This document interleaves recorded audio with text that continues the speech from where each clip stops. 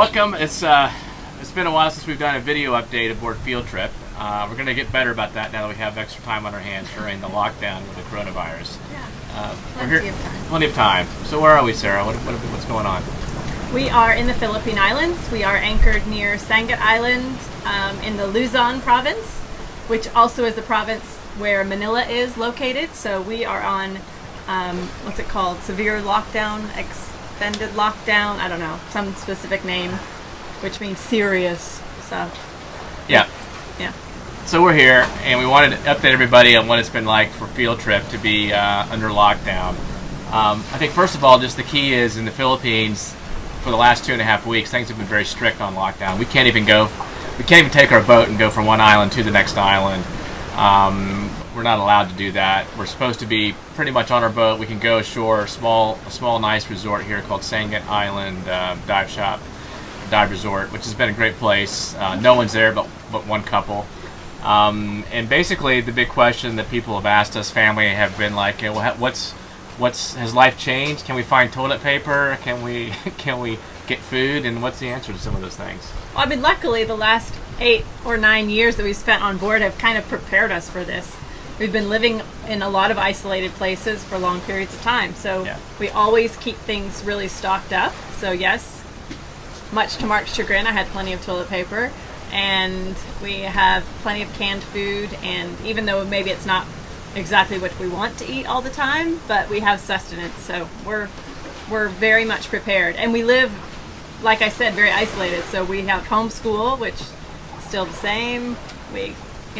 We're around each other 24/7. That's kind of normal for the last 8 years. Everybody works at home, so that's we're very used to this, with the exception of not being able to move the boat, or for us not to be able to go to local markets to buy our own produce. Yeah, that's a big issue. We've had to ask the dive resort if, when they go in for produce for their workers, if they can buy some for us. And they've been really great.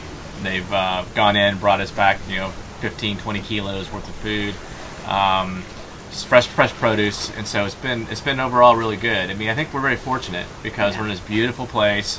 We still do diving. We've got hot springs behind us. We've got a beautiful resort that's empty that we can go over.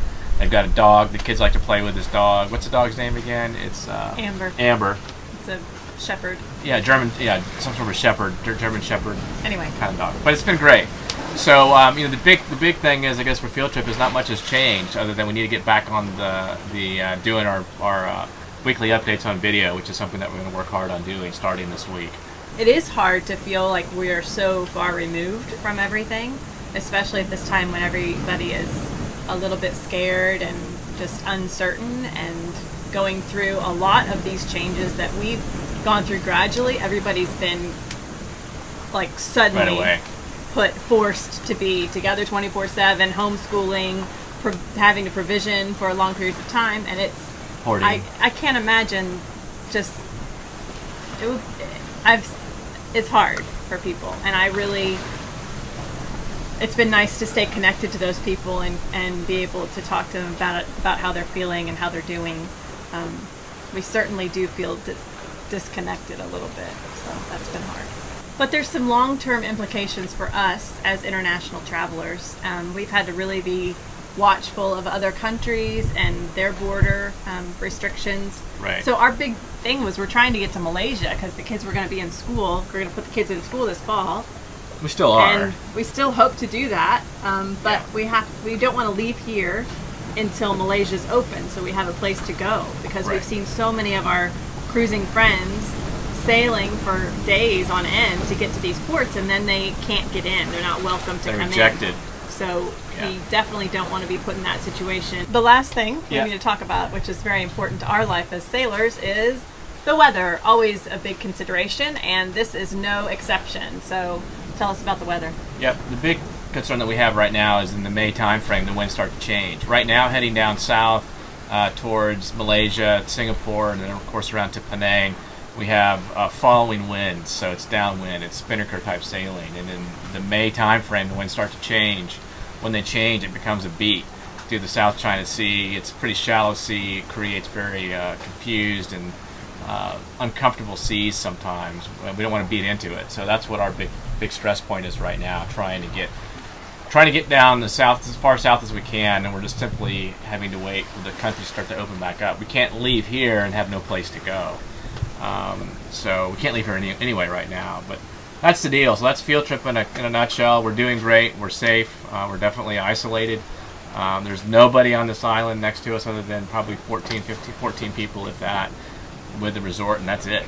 Nobody around us, so we feel very fortunate, but we're ready to get rocking and rolling here as soon as we can.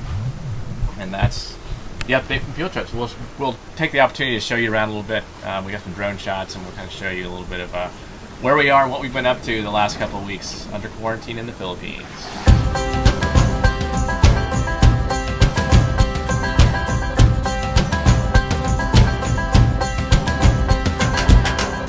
We need more than hopes and wishes for us to make it through the night.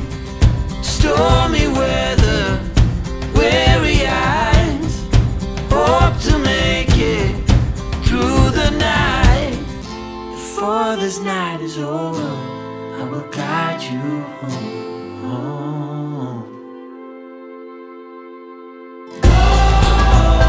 All this time you thought we'd never pay the price.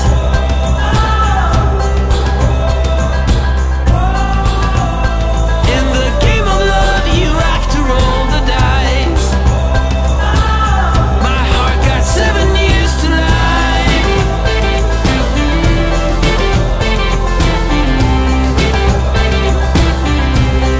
7 years to life.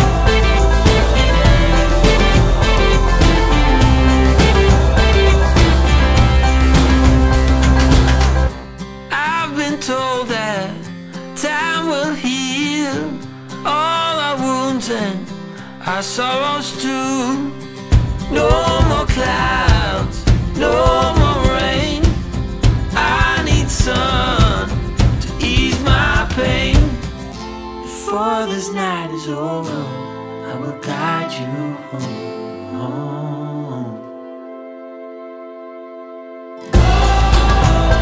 All this time you thought we'd never pay the price.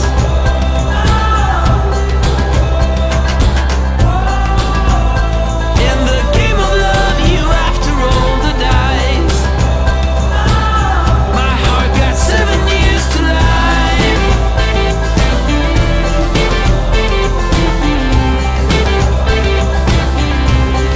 7 years to life.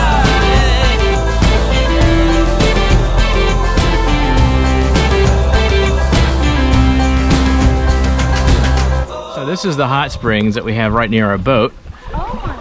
And it's a place we come, I don't know, every couple of days.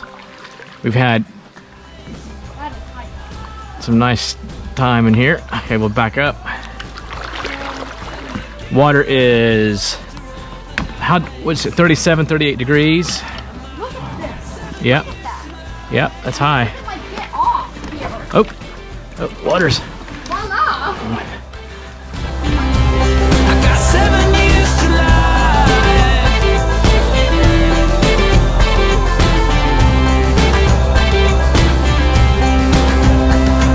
Degrees. Oh, it feels warmer. 38 degrees, but It feels warmer than usual, that's for sure. it's pretty deep, huh? Yeah, look. Look, Dad. Look for like my neck. That is deep. It used to only be up to like my waist. So in our little hot springs here, Michael is in search of the origin for the hot Source. springs. The source, not the origin, the source. Huh. We're gonna try and find the source out here. The water's so clear. Beautiful. Armed with a flashlight and a mask. Good luck. If you find it, let me know. And this is our little peace and tranquility out here. Just gorgeous. Not a bad place to be spending the lockdown here in the Philippines. So this is again about a 5-minute, 10-minute paddle from the back of the boat in the mangroves here. Just a very beautiful spot. I found a really deep hole, but Yeah, I don't know if that's the source. Elizabeth said the guy's house was back there somewhere. back over in there. Yeah, I ducked my head into it. I didn't see anything, but there's the big hole right here. Okay. Nice. You can see here that we've got 37 degrees. 37 degrees in the hot springs. That, of course, is Celsius. It was 32 degrees on the boat and 37 out here, so a little bit warmer. Very nice.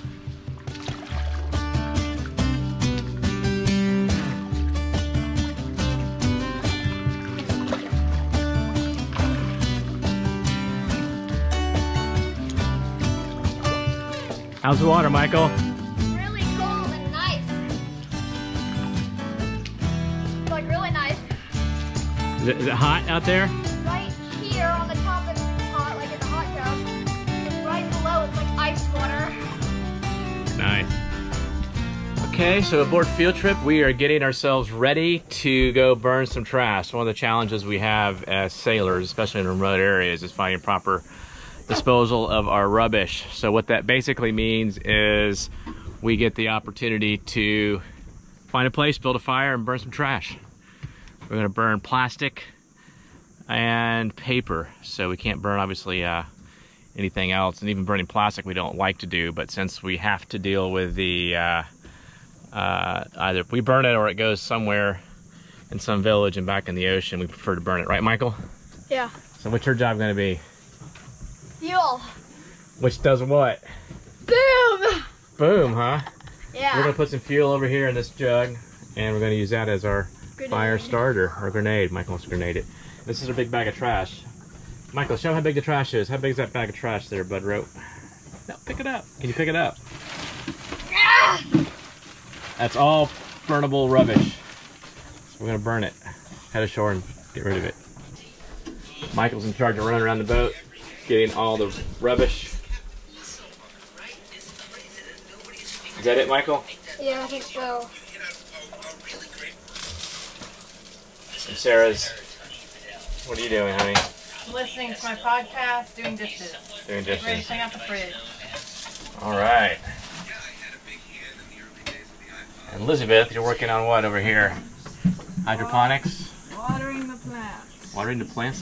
Look at the tomato plant. We have 16 flowers. 16. That's pretty impressive. Wow. We got, was that lemongrass? What's that you're watering there? Is it onions? Chives. Chives. And then rosemary. And then Did you grow those rosemary from scratch? No, we got them at a market. And then I'm propagating our excess tomato plants so we can give them to the resort. Wow. Very good. Got our green thumb going. Michael, grab our important stuff. The fuel. More is better. Less is more. More is more. Let's go blow this thing up. Make a single bit of sense. Alright, looking kind of shallow. I'm going to have to pick up the engine. Here, Michael, hold this for a second, okay? We're rolling. Make it Okay. grab it or something? Yeah. Hold on. Here, hold on.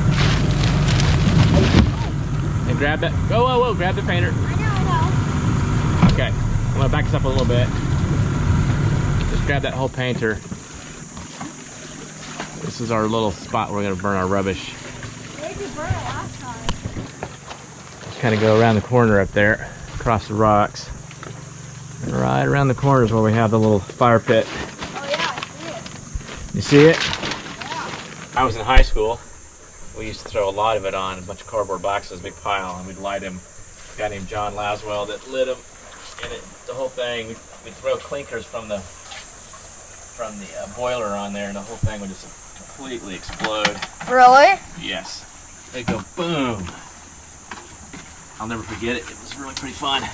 Okay, I'm gonna move this away from the fire. Yeah. I don't want that thing going off accidentally with a spark or something. Whoa! That's what it does. Holy smokes! Yeah. Did you get burned? No. But you gotta be careful because you can get burned. If that doesn't get burned, well, I do, but yeah.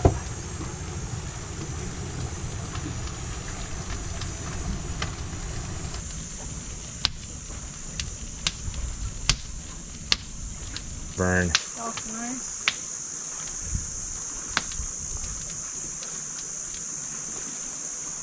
So, what's going on? Hey, what's up? We are getting ready to go to the Sangat Dive Resort, which has become our second family, our second home during this quarantine. And we are gonna bring some, Elizabeth's bringing fertilizer because she has been helping Luke plant a garden, their vegetable garden in these times. And I'm bringing my Kindle and some playing cards. Maybe I can convince someone to play some card games with me. And yeah, we're gonna go hang out, get off the boat, be with our other quarantine family. So. This big black cloud is coming down. Falling angels all around. A warm breeze from the subway underground. The snow is falling heavily over town. Walking backwards in the snow. I hide my tracks as I go. The main park birds are singing nice and low, but I ain't got a clue as where to go. There's a winding road ahead of me. I can't figure out where it goes, but if I try, I can make it home. And if I stand by what I know is real, not wander off on some byway, I should be fine. I'll be home to stay.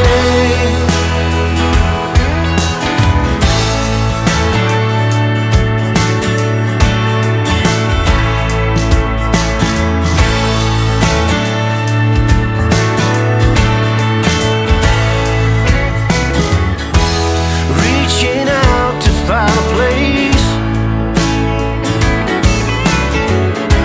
where I can feel a little space. Memories of tomorrow are getting old. There's no way to retrieve what I've sold.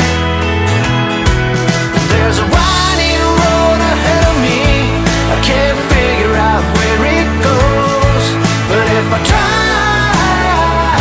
I can make it home. And if I stand by what I know is real and not wander off on some byway, I should be fine.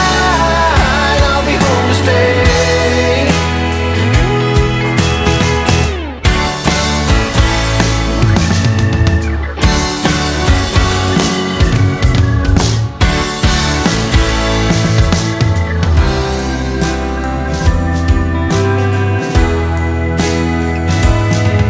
There's a winding road ahead of me. I can't figure out where it goes, but if I try, I can make it home. And if I stand by what I know is real, not wander off on some byway, I should be fine. I'll be home to stay.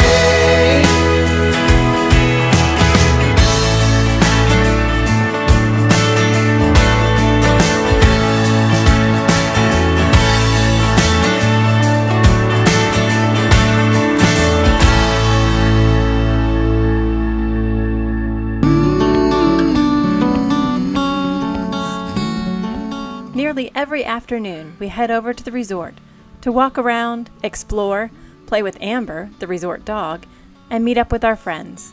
We're very fortunate that the owner of the resort is so welcoming. How's it going, ladies? He's made our stay here feel like we're on our own private island. Legs stretched. Legs stretched. Yes.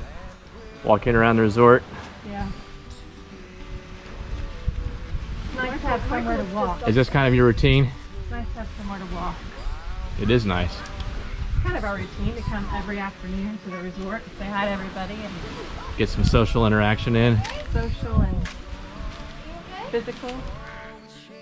At the resort, there is a cave that has become a favorite hideout for the kids.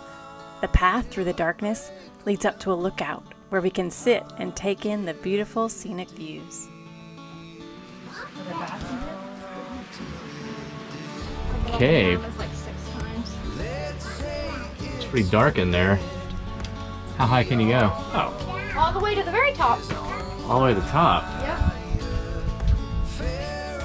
It's kind of nice in here, eh? Yeah.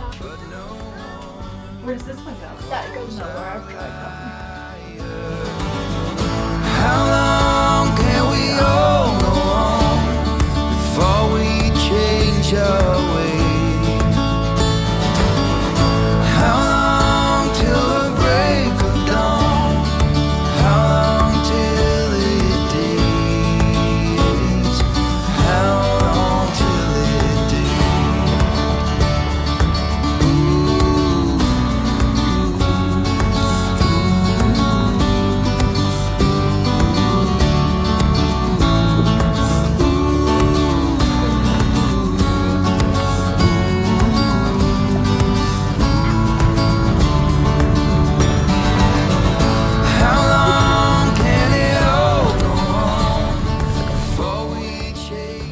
Even though we're under a strict lockdown here in the Philippines, we're blessed that we have such a beautiful place to be stuck. As soon as the restrictions are lifted and Malaysia begins allowing foreign vessels again, we hope to continue sailing south on our way to Penang. How long